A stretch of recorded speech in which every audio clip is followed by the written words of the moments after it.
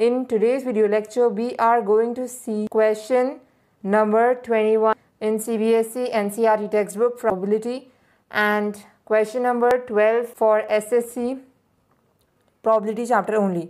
So the first question is, a lot consists of 144 ball pens, of which 20 are defective and the others are good. Noori will buy a pen if it is good, but will not buy if it is defective. The shopkeeper draws one pen at random and gives it to her. What is the probability that number 1, she will buy it, and number 2, she will not buy it?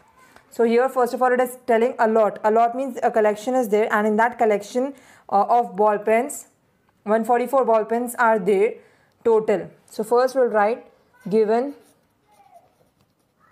total number of ball pens is equals to 144.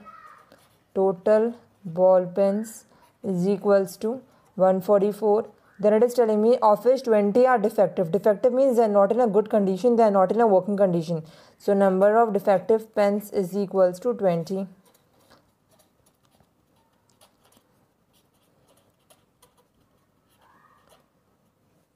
Then it is telling Noori will buy a pen if it is good, but will not buy if it is defective. That is, she will purchase a pen only if the pen is in working condition, and she will not purchase if it is not in working condition. Now the shopkeeper is drawing one pen at random and the shopkeeper is giving that pen to her. That is, the shopkeeper does not know whether the pen is good or defective. He just takes it at random and gives it to her. The question is, what is the probability that number 1, she will buy it? So when will Noori buy it? It is saying that she will buy it when it is in good condition. Okay. So the probability that P of she will buy it. The formula is, we know, number of favorable outcomes by total outcomes.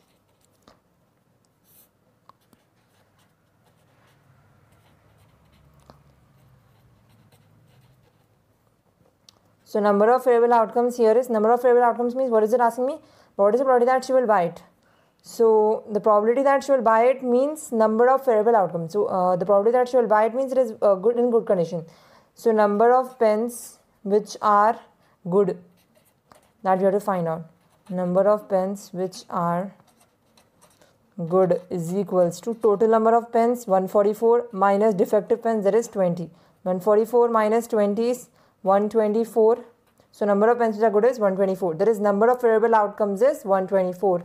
Number of favorable outcomes is equals to 124.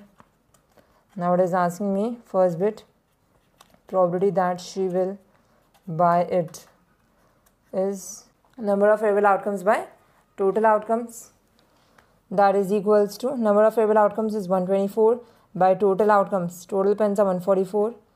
We'll divide this with 2 table. 2 6s are 12, 2 2s are 4, 2 7s are 14, 2 2s are 4, 2 3s are 6, 2 1s are 2, 2 3s are 6, 1 2 2 6 are 12.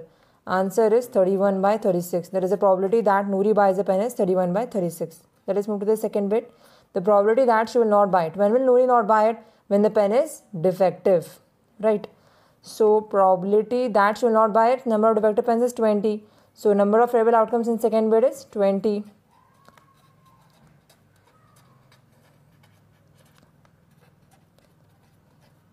So substituting the same formula, probability that she will not buy it is equals to number of favorable outcomes by total outcomes.